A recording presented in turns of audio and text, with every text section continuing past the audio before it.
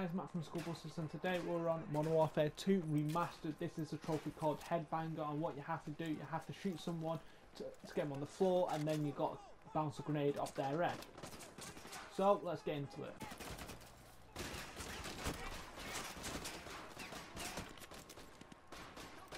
Okay, this guy, and I bounced it off his head.